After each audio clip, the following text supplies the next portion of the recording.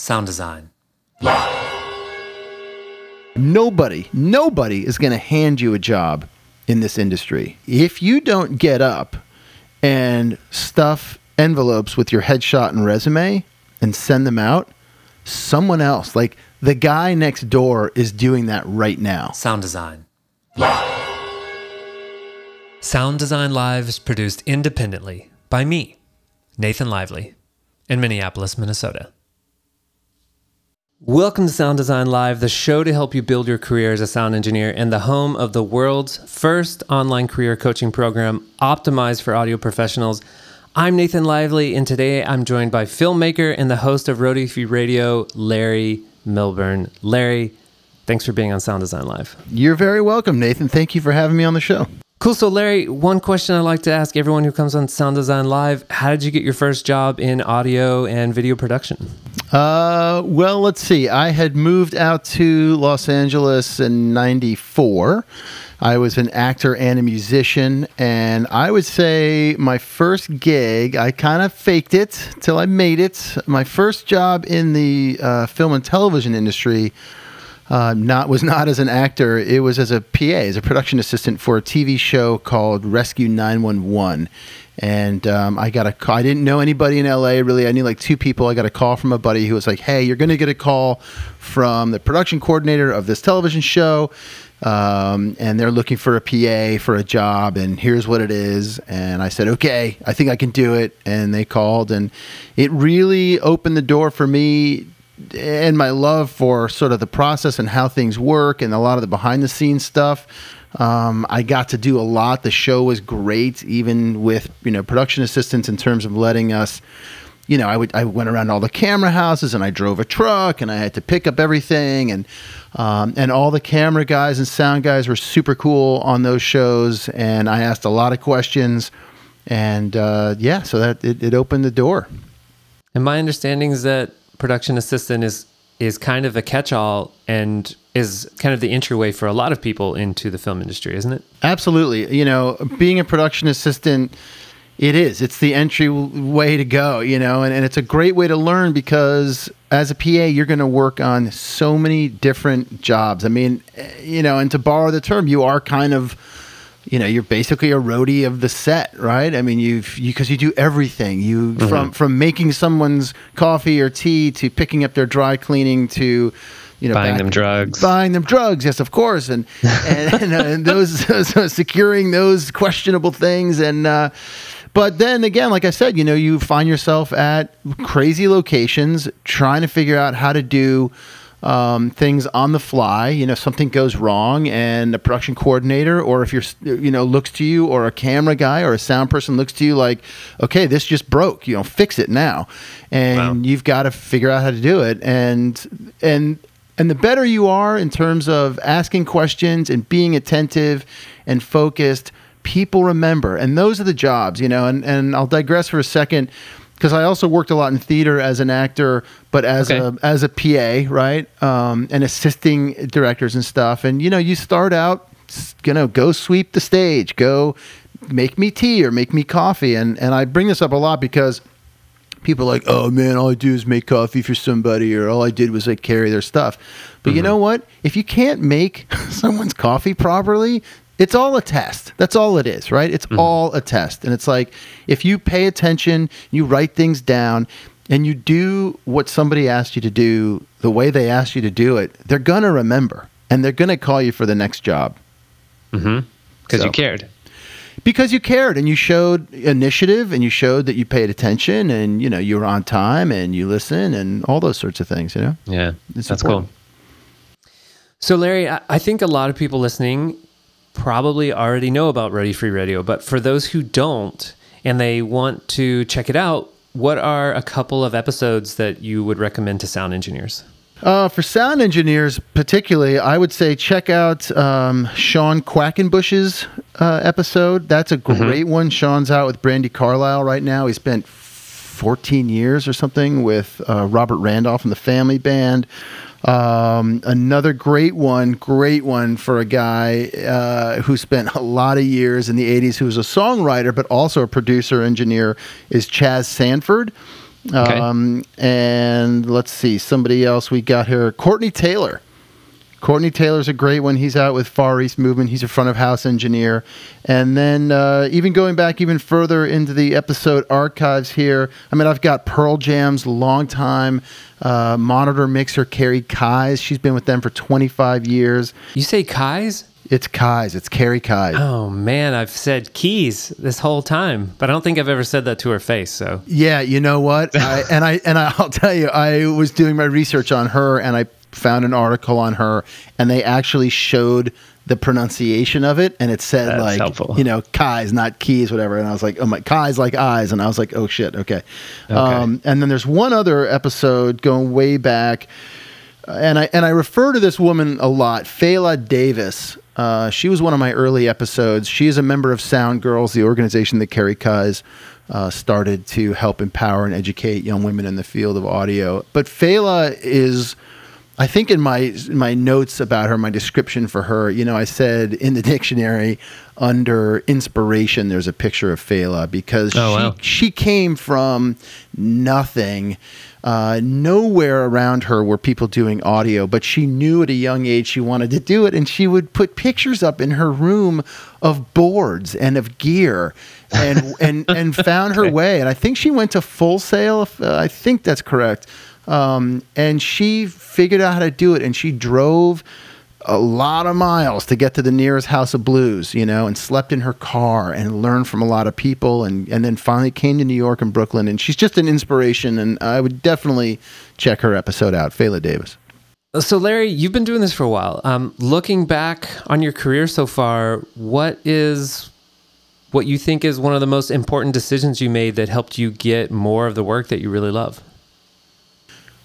I would say it's a few things for me. And I don't even know if they're decisions so much as a little credo. But continuing education. I love continuing education. I love pushing myself to learn as an editor, film editor. I took a lot of Final Cut Pro classes back in the day when I was a Final Cut Pro user. Now I'm Adobe Premiere. Okay. I switched over, but a lot of classes, a lot of networking. Don't think you have the answers. I don't ever think I have the final and right answer. I ask a lot of questions. I lean on the people that work for me and with me. In what we do, whether it's filmmaking or live sound or whatever it is, it's a collaborative medium. And the only way you're going to learn and get better is to not be too prideful about asking and learning and trying to develop your skills, because they're always changing. There's always new technology. There's always new stuff, and there's always cool little things to learn. I'm now a slave to YouTube. I follow some people a lot, and I watch a lot of their stuff, and you pick up little things along the way. So I think continuing to learn, wanting to learn, and wanting to be better, that's helped grow my skills and my career.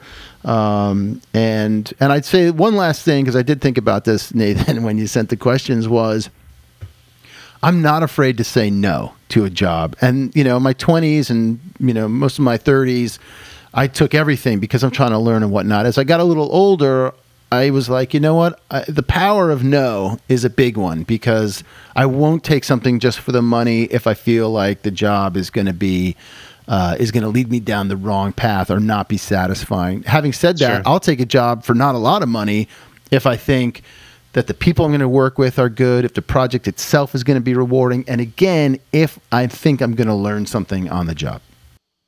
Well, let me ask you about that, and then I want to back up and ask you about the education. So how do you say no? Can you give me an example of how to kind of let someone down without...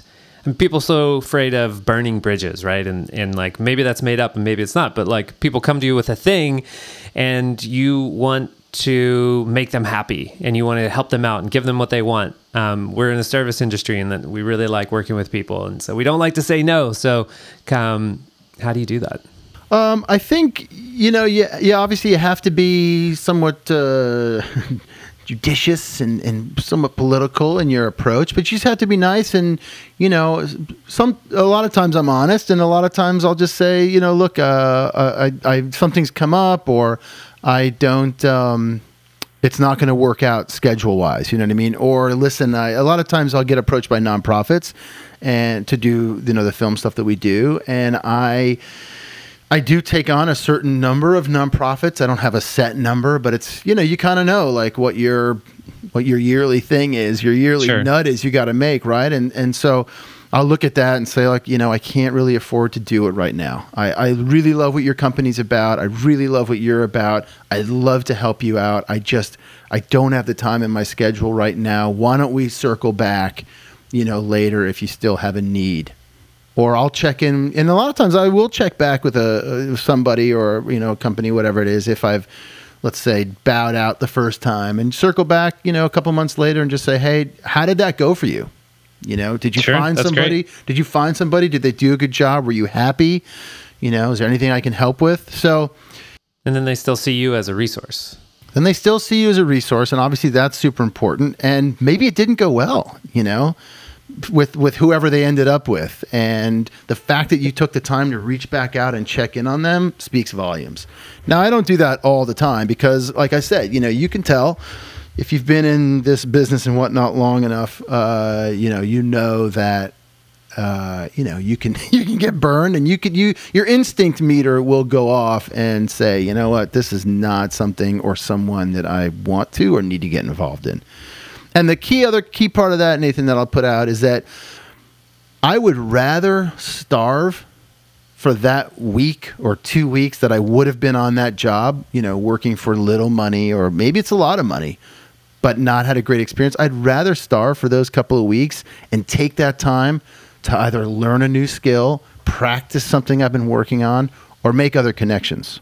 Immediately when you talked about education, I had a follow-up question, which is, where's kind of your go-to place for that? But then you mentioned YouTube. So I'm wondering, is that what you think of when you think of, I need to learn a new thing? Specifically, like I want to learn how to crochet next, or I need to learn how to swim.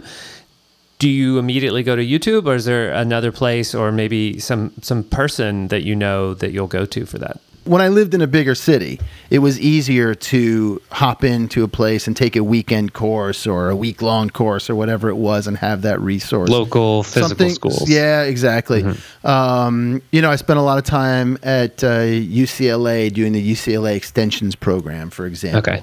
Up here, depending, because I live sort of in the middle of nowhere, it is easier to hop onto YouTube. But having said that, after this many years in the entertainment industry, I've got a pretty awesome network of people that I can call on, that I can write, that I can Skype with, and I do that.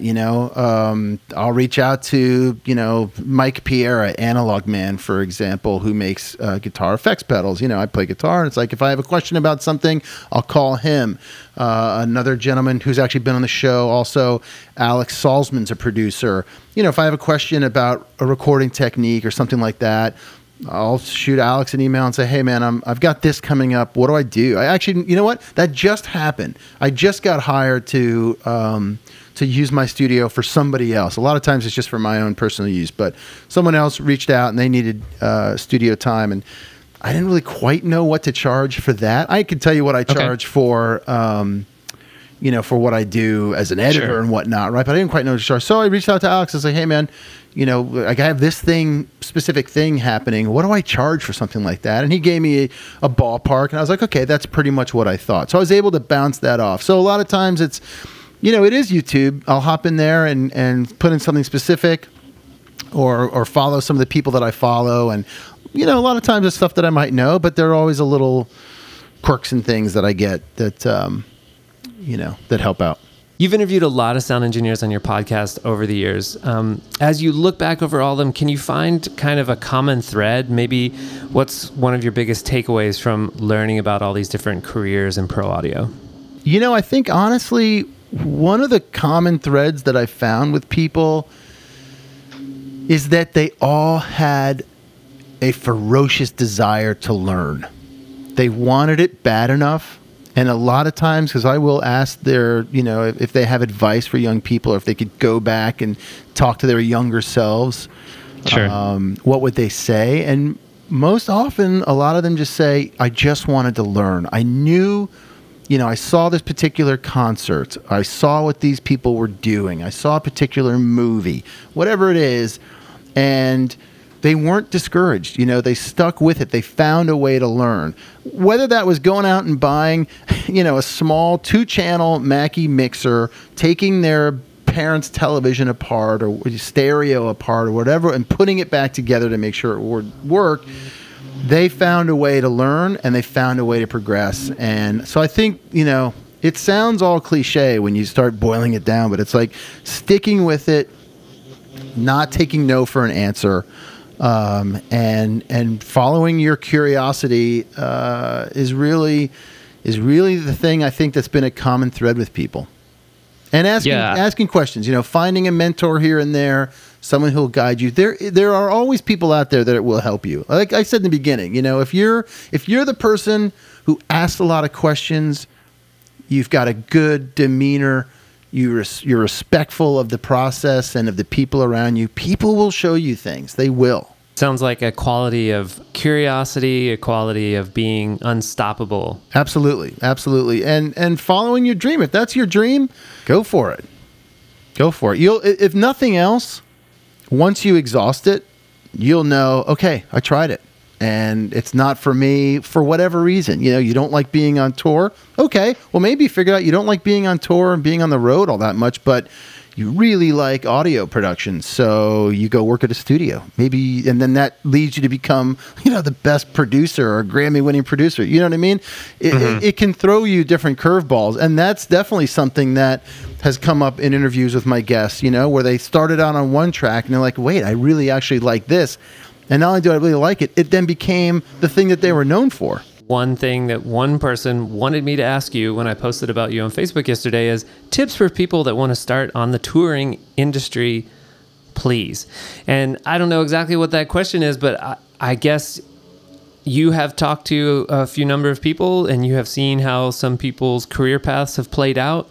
And so I guess if you were to imagine someone who is a sound engineer already, but maybe wants to get into touring, can you think of anything that might help them without knowing who this person is or what their situation is? As I've talked to my guests who have all then gone on to be on the road, more often than not, they said it was right place, right time. Now, what is, can you hope for right place, right time? You can work toward right place, right time. Randy Brown, who's currently the drum tech for the Magpie Salute, and who's been out with Todd Rundgren for years and years. He worked at Studio Instrument Rentals in New York. And literally, Roberta Flack, he was helping Roberta Flack one day, and the next day the manager was like, hey, we need somebody. You want to come out with us, like, tomorrow? And that was it. Sean Quackenbush, same exact thing. He mixed front of house for Saratoga Performing Arts Center. That's what he did, right? He was that guy at that place, not touring. And Robert Randolph and the Family Band came through, and they were so impressed with the job that he did. And they were supposed to bring their own guy, and that guy couldn't make it. And so Sean had to do it. Literally, he got a call on his headset at the end of the night. The band would like to see you. And he was like, oh my God, I mixed it too loud. I'm in trouble, and he got backstage, and the manager was like, listen, you got it. That was the best they've ever sounded. Would you like to go on the road with us? And he was like, okay. It took a couple of months for it actually to happen, but that's how it happened. So I think, how would you get a job? First of all, start mixing for bands, right? Because you never know your local bands. You never know. They're going to go on a little tour. They're going to do this and that. And, you roll into a club somewhere, and maybe the headlining act, here's what you did for the opening band that you're with. And they're like, dude, our guy just dropped out. Your stuff sounded great. Come with us. So keep working, putting your name out there, My friend Rui Faustino wants to know if you have been to Portugal. I've never been to Portugal. I would love to go to Portugal. Are you offering? It sounds like he's offering. So I guess you're staying at Rui's house whenever you go there. Okay, Rui, let's do it. Let's do it, man. My friend Thurston wants to know how this union thing works. So another very general question, but I myself have had a lot of misunderstandings about the union in the past as well, and have not worked with the union. It's always just kind of been this thing to deal with, like, oh, this is a union house, or when I move to this town, like, I am going to have to work with the union. So maybe that's what he means. Like, am I going to get more work if I join a union? Am I going to like it? Is it a good thing? Is it a bad thing? So I don't know if you have any experience with the union, Larry, but if you want to try and shed some light on how this union thing works for Thurston, you can. Well, I may get in some trouble for this, but here's a couple of short answers. One, I'm not in any union right now. I've never been in any sort of a stagehands union or anything like that. The only union two unions I were in were SAG and AFTRA. And here's what I know about unions. They are there to protect you. If you can get into a union, it is a good thing. Mm-hmm. Having said that, I know a lot of people that are in unions that still take non-union work because at the end of the day, you have to make money. And so, I think unions are a great thing. Like I said, they are there to help you. They can be resources. They provide a sort of family for you to fall back on. But I also know that they can be sticky wickets. They can be the sort of thing where, like, oh yeah, you're not allowed to pick up that pencil even though it's in the way, because there's a union guy who can touch that pencil, but you're not in that union, so you can't pick up that pencil. Yeah. That happens on film sets all the time. Yeah. But hey, when that overtime kicks in and golden time and whatnot, you start making good money with the union. That's a good thing. They're there for you. And conversely, people will try to work you 15 hours a day, and if you're not in the union, nobody's there to step in and be like, no, you can't do that. Larry, you might not have anything to say about this, but I'm always curious if people like you have a business coach or a mastermind group, if there's some way that you're sort of promoting your own evolution as an entrepreneur, because that's what we are, right?